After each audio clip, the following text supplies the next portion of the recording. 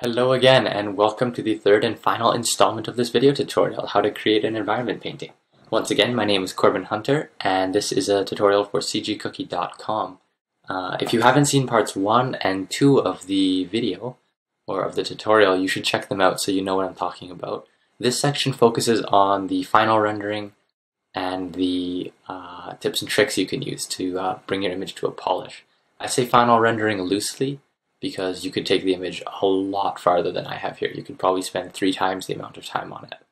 But this is enough to get you an idea of how to go about it at least. So let's get into it.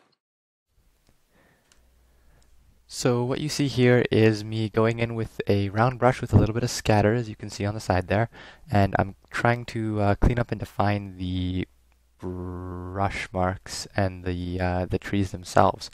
Trying to get rid of any loose or repetitive brush marks, adding trees where they need to be, and just generally giving it a little bit of elbow grease. Too much custom brush and not enough love and care gives you kind of stamped, weird looking digital images. So after you use a texture brush or a custom brush that has a specific shape to it, you should always go on over top and use your standard kind of brushes or very simple brushes and give it some handmade love. Here we've got just a kind of spattery brush, and I'm going in to put some moss on that tree. You could spend a lot of time rendering out the moss on that, or you could take photos and lay them in for some texture. That would be an excellent way to give it some texture. Here I'm doing everything without photos and without references so that I can show you how it's done from imagination, but that's one method that you could take. Okay, so once again I'm trying to push the form on the trees. I don't want them to just look like stamps. I want them to look like they've got a bit of shape to them. And here you could spend a lot of time blending and rendering the bushy parts of the trees, the leafy parts, but that's not what I'm into for this stage of the painting. This is a soft light layer, and I'm going in with a slightly grungy brush with some yellow to give it some hits of what looks like sunlight. Okay, what's here? Oh yeah, I played around with some vines up top, but didn't find anything that wouldn't take a very long time. So what I end up doing here is focusing on the already existing vines. You don't want to leave anything in that kind of sketchy state that I had there. You want to always make sure that you pour the necessary amount of detail into to get your point across, and so that the brush marks aren't distracting. You never want your medium to be distracting from the piece itself. You could do this with a standard round brush, this part right here, but I'm using a vertical brush just to save time and make it a little easier on myself. This is just to give a denser feel to the forest, as I felt it was kind of out in the open, kind of, yeah, just a little too open. I wanted it murkier and not darker per se, but denser for sure. This is kind of a weird brush. I don't know where I found it, but I wanted a little bit of a funkier pattern here. Here I'm just I'm breaking up the bigger forms that I had into some smaller forms and some more detailed forms to give you something to look at on the main tree. Like I said, you could take a lot longer doing it, but I just want to give the general idea. Of course, you could take this technique 10 times further and really render it out into a really nicely finished piece. But that's not what I'm focusing on right now. Okay, so remember those lights that I painted right over at the beginning? Going back in with these. So you've seen this routine a couple times now. Flecks of light and a color dodge layer over top, or sometimes an overlay layer. And I give this, I use the eraser on it a bit to blend it out, and then I blur it as well. I think I duplicate it and blur it again, and just some stuff. You just want to make sure that you get the proper softness to it, basically. I didn't want them to look too artificial or too out of place. So here I went in and tried to give it some light, some cast light from the windows onto the trees themselves. I'm not really sure how well that worked. Maybe if I had put a little bit more time into it, but I think it helped out a little bit. The other thing I do here is I use a soft light layer to put shadows around the okay, let me talk about this. I made a curves layer to darken everything a little bit and to change the colors, and then I masked out the areas that I wanted lighter. I wanted it gloomier in general, but I wanted to keep the lightness in some places, adding more glow to the windows. Anyway,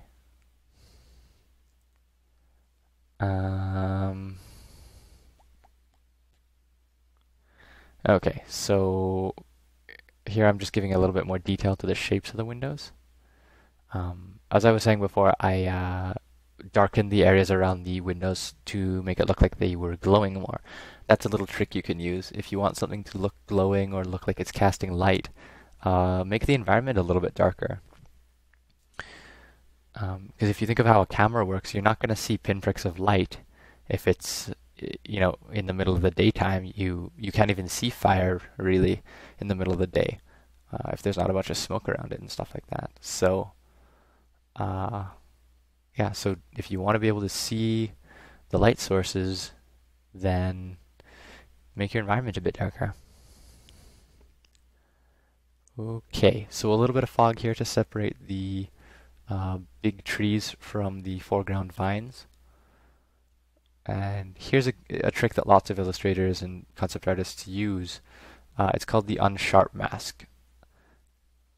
And it does exactly what you'd expect.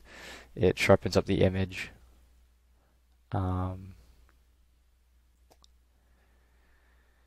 Gives it a bit of contrast and cleans up the edges. Okay, so here I'm using the lasso tool, and I used a fog brush, and I just brushed in some light beams, some foggy light beams. This is another good trick, but you don't want to go too overboard on it because it looks pretty cheesy. So that's to give the effect that the light is kind of cutting through the fog or coming through the foliage or whatnot. I do end up blurring it out a bit more, so don't worry about that. You can use those kind of light beams pretty creatively, and I do tend to use them a lot in my forests because I like the way it looks. I'm putting all my tips and tricks kind of layers up top, and I'm leaving them there. I'm not merging them down because it's easy to go overboard with this stuff. So what I like to do is I like to make my new layer and go in with my editing, and then I want to that's just a bit more fog from the waterfall, give it a bit more perspective.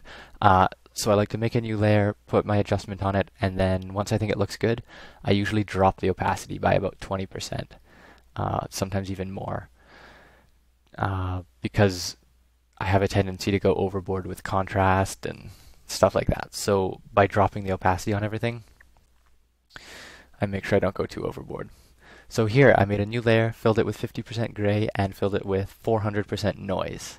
Then I used the spatter filter on it 3 times and set it to overlay, and then blurred it a tiny bit. This gives the whole thing a little bit of grunge, a little bit of noise, and it helps bring the kind of the density, the texture density and the detail density up a little bit to make your image a bit more believable. You won't notice it right away, but it helps it pop. Okay, so you saw I did this trick earlier as well. Put some specks in the air, various colors, and blur them. This is the similar thing, but with brush strokes, and I kind of twist it here into the right shape.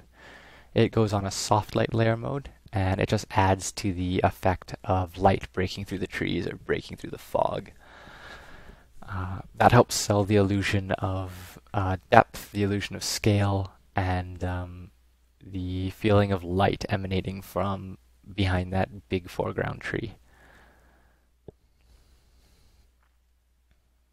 Okay, so I think that's pretty much just about it here. Oh, that's right. So I copied everything to a new layer using Command Alt Shift E, which is a crazy shortcut. And then I used a combination of the auto adjustments up in the image adjustments, auto tone, auto contrast, and they gave me some really neat colors. And I actually like their colors better than what I had, which kind of seems like a cheat. But sometimes you need a little bit of something to spark your imagination, kind of. And it made me realize that I could do even more with random colors, tossing some purples and some blues in in the shadows. So again, I dropped the opacity of the automatic adjustment layer, and then I brushed in some of my own adjustments on top of that. Because I didn't want to destroy all the atmosphere and all the lighting that I had worked to create.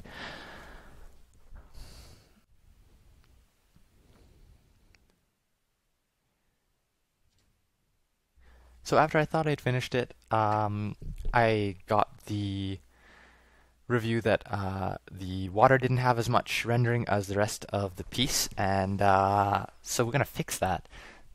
Sometimes, like I was saying, you look at the image too long and you get too used to it, and you don't actually see it for what it is. You see it for what you think it is. So in this case, I had thought that the water was doing okay, and then when it was pointed out to me that it actually didn't have the detail that the rest of the piece had, I was like, that's totally true. So I looked at a couple waterfall pictures just to get myself kind of in the waterfall game, and yeah, put in about 20 more minutes of detailing on the water. So right over top of the other layers, I've made a layer, and I'm just going in with an opaque brush, nothing special, and kind of painting in some vertical lines and giving it some texture, because waterfalls aren't just liney, of course. That's an effect of like long shutter speed photography, but I didn't want a long shutter speed dreamy kind of look. I wanted it to be a little bit more epic, a little bit more pillowed. So that's what you see me painting here. So I'm just going in with color picking off the background. You can see in the layers right above the color adjustments and everything, I'm just going in with a new layer and just plunking on some detail. This is exactly how you'd go about detailing up anything else in the image. And actually, since I recorded the rest of this, I went in for a few hours and detailed the trees and vines and all sorts of things. And this is exactly how I did that too. You just go in right over top and just start painting. It's really hard to mess it up once you've got a solid base. You get to go in and pick colors off the canvas and just have a lot of fun experimenting. So I wanted it to be, relatively soft, because the water falls in these big sheets and it's got this soft, billowy feel to it, and I really wanted to capture that. Here I decided to use the smudge tool a little bit for some selective blurring on the waterfall. Not too much motion blur, but a little bit, just to keep it from looking too plain, give it a little bit of motion. And then here I went in with some purer white and decided to detail up the pillows a little bit and give it a little bit more form and kind of accent the cascading quality of the water. Before it was just these kind of stripes, and in my head it had a good water feel, but once I looked at it again, I kind of realized that it didn't have all the detail that it should have, and I wanted it to get that billowing, sheets of water feel. So I don't have a reference up on the screen right now. Another good way to do this would be to actually go and take some pictures of waterfalls and just lay them in here. That would work totally fine, but of course I'm showing you how to paint it from scratch. This is a soft light layer. I'm using it to accent the forms a little bit so it doesn't come out so flat. They're all in their own layer group, and those will be visible on the PSD download as well. It needed a little bit of work in the foreground too. And like I've said before, you can take a long time detailing this if you want to. And after I finished all this recording, I did take a lot longer and detail a lot of the elements up. but it's boring and repetitive, and there's not a lot to it. So I'm not going to show you all of that. You just keep building layers and layers of detail with kind of the same brushes. Okay, and then just giving the roots a little bit more character there. Easy, just a regular brush.